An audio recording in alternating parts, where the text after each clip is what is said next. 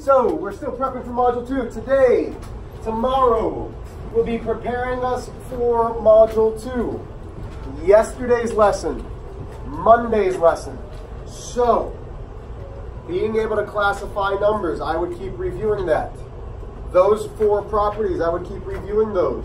Your warm-ups that are your word problems and writing equations, I'd be reviewing those because on Friday, it's a short day, you will have a quiz. It will be an open note quiz. You can use your notes, your warm-ups, your practice problems, your homework, anything that you have for math, you can use. You will not be able to use your phone. You will not be able to use your friends. Fair enough? Fair enough. What? Listen, I'm asking fair enough. I don't really care because Mrs. Armstrong said that's fair. Yeah, see? Addie, is that fair? No. See, Addie has more say than all of you because she's fantastic and she's our TA and she's wearing a necklace. Is that a fuzzy neon glow stick? Fuzzy neon glow stick. Okay, so I had a marker that was working. I'm going to try. We're going to see how this goes. So here's what you're doing right now. You are going to, oh my gosh, simplify. So everybody's going to take 5 minutes, which shouldn't take this long, to simplify these 2 problems. 3/7, you can absolutely use your calculators, but I need to see work on paper as well. So it can't just be done in your calculator. 3/7 plus 2/5. And 1 3/4 minus 2/8. So, on your own, show your work. Can you do these 2 problems? If you can't, that's all right. But these are a skill that Engage New York wants you to know. So, my guess is most of you will need a refresher. And that's what today is going to be. Some of you will not. Some of you I see are just looking at your paper like, oh man, don't know how to do this. And that's why we're doing this prep.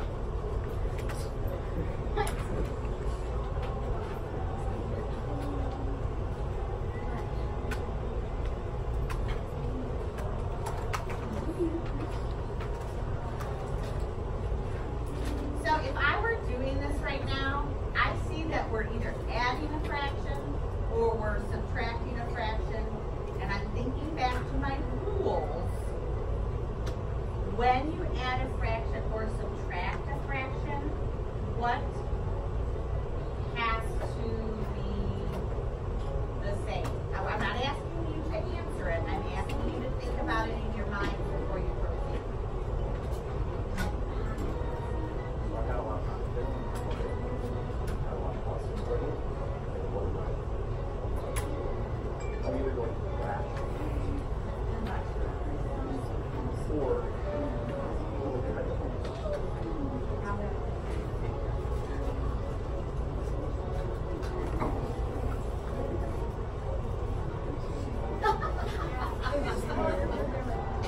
Last minute.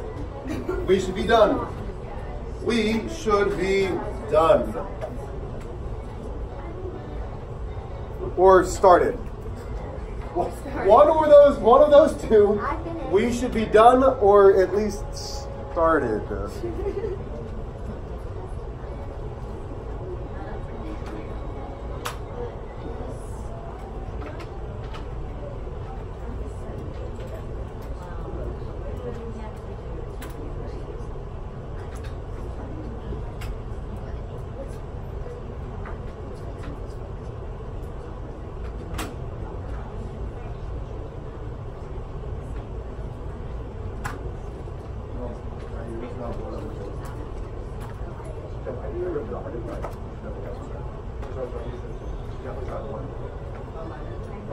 Yeah. Okay. Pretty amazing.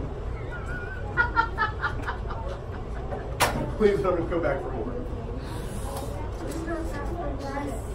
I know. I worked out nice yesterday.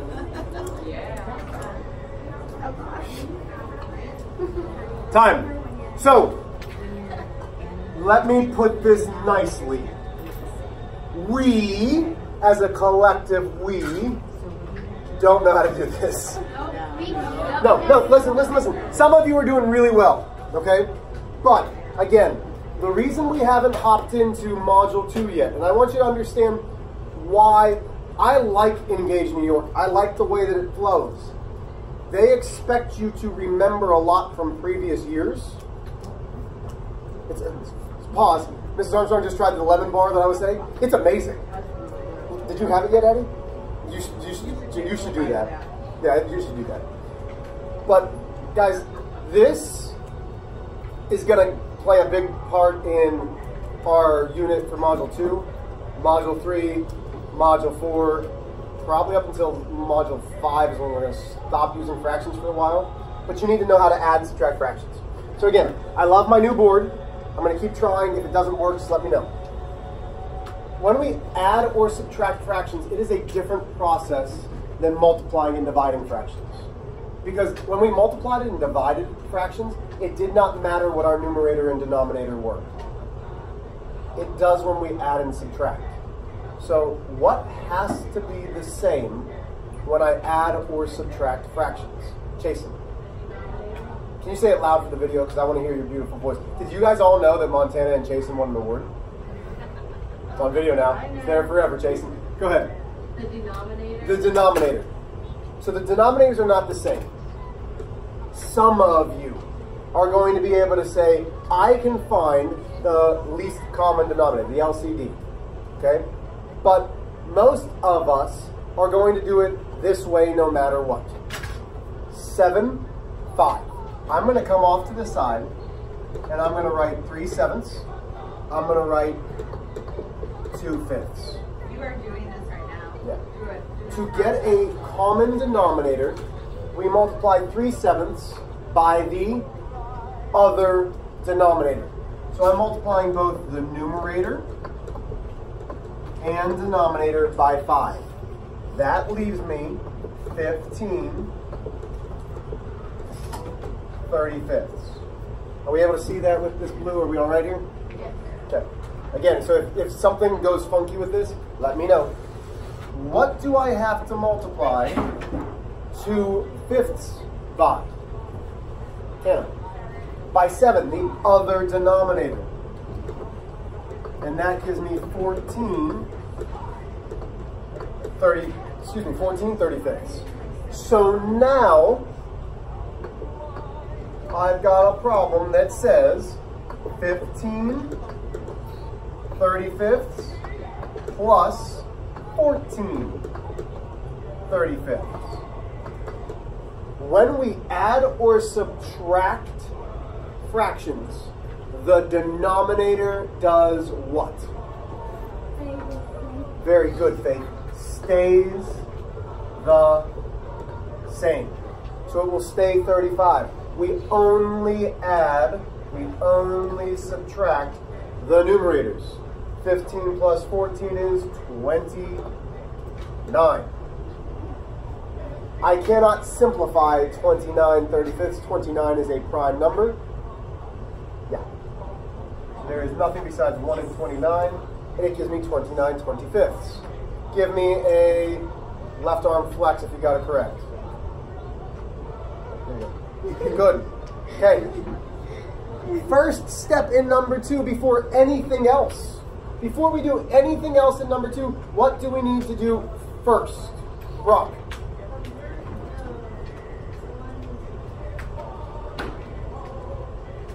So, Brock, I love that you said convert. So we are going to convert this. What is this whole thing called? Come on, I need a bunch of hands. Everybody knows this one. Everybody knows what this is called. Kaylin, we're going to convert the mixed number into improper fraction. I take my denominator and I multiply it. That's 4. I add it to my numerator. So now I have 7/4 minus 2/8. Okay, so again, the first thing I would check when I'm looking at a problem like this and trying to get denominators? Does one denominator go perfectly into the other denominator? Can 4 become 8? How? Come on, come on, come on. I need more hands.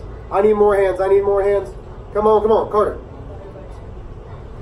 So how am I going to get 7/4 to be 8? Not 4. You were right the first. You said divide by 2. Well, that would be getting this backwards. But let's multiply 7/4 by 2. Could you simplify this and divide it by 2? Sure. But more often than not, we're going to multiply to get our denominators the same. So I multiply both. There it is. Now it's not showing up. Multiply both by 2. Why is this not? Technology, wonderful. 7 times 2 is 14. Divided by 8. Minus 2 eighths. Everybody with me there? Okay, so now I'm going to subtract. We keep, oh my gosh, we keep the denominator and we subtract. 14 minus 2 is then 12. Am I done? No. No. Hands. Why not? Hands. Why not? Go ahead, Cindy. By what? Chris, what can I divide both 12 and 8 by? Let's go bigger. 4. By 4. They can be simplified by 2, but the greatest common factor is 4. That leaves me with 3 halves. And then I had somebody say, Mr. H, do you want me to leave it as an improper fraction or a mixed number? I'd like both. What does 3 halves become? 1 and 1/2. 1, 2 goes into 3 once. Okay. Goes in once. That leaves me with 1 left over. So either of these are absolutely fine. Tana. Is it okay if we simplify 2 Yes, if you simplify 2/8 down to 1/4, that's fine as well. Okay, but more often than not, because I just kind of made it up off the top of my head, it'd be like 3/8 and then you wouldn't be able to simplify it. So we need to get into the habit of changing the denominators. Okay, yes ma'am.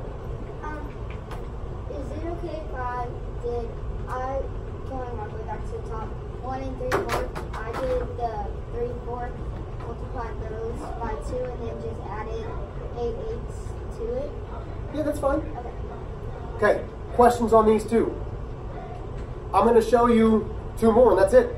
Because, again, the goal is getting the denominators the same.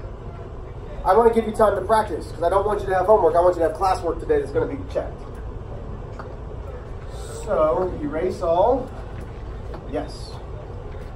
Let's go a different color. Let's go red. Okay, so here we go. 3 minus 12 sevenths. That's one problem. And then let's go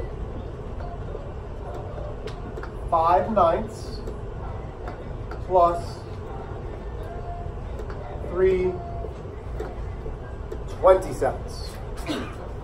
So again, I'm going to give you 3 minutes. Try this on your own.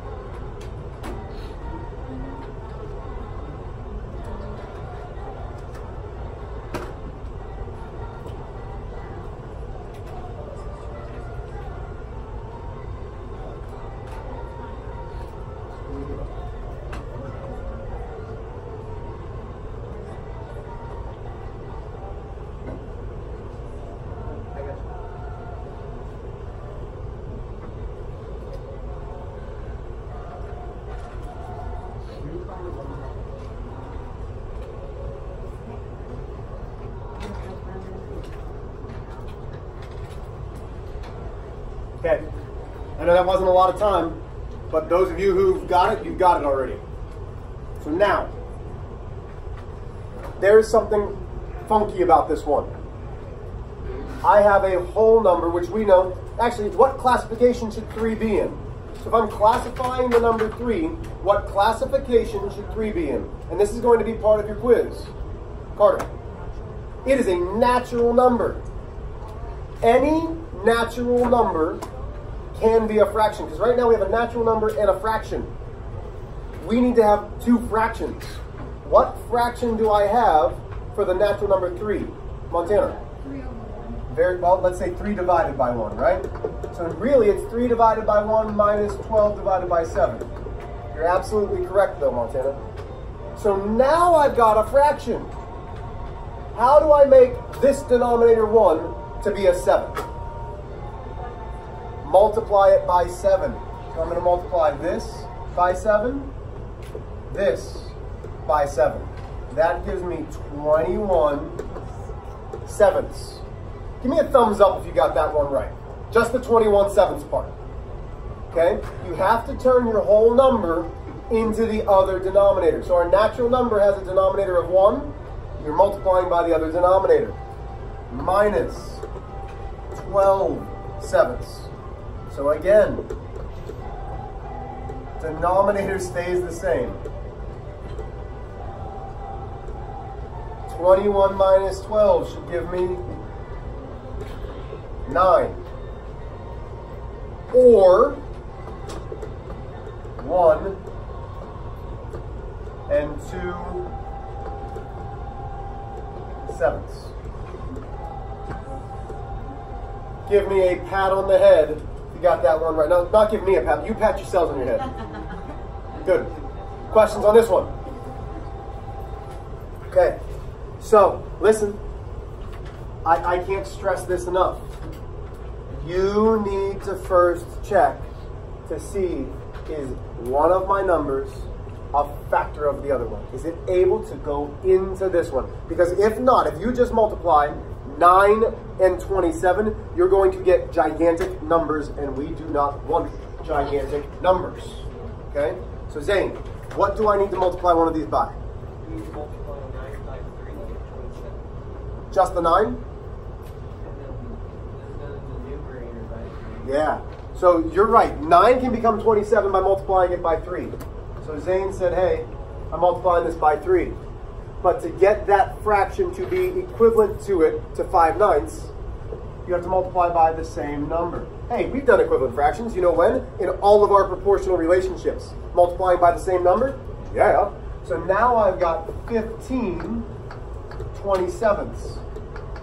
Not equals. So that's going to be a big plus sign. Plus 3 27ths. I don't know how to just erase that, so that's my plus sign. I'm learning, guys. I'm learning how to use this. So that now gives me 18 in the denominator.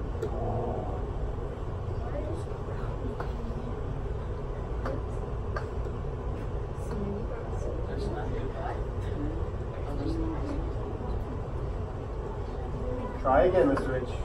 Okay. So this is a plus. Oh my gosh. That is so cute. That's like the Red Cross. That's cute.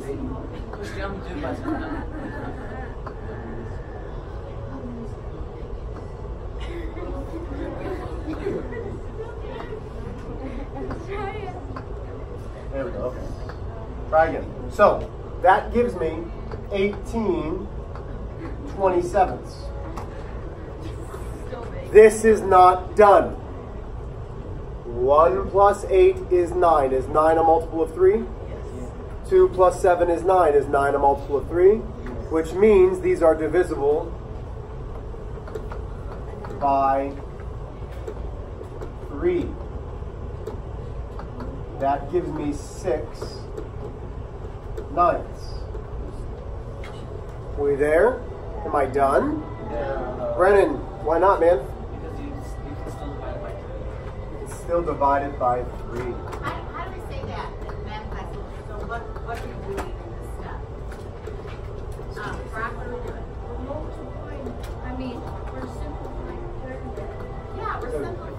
And that leaves me with 2/3.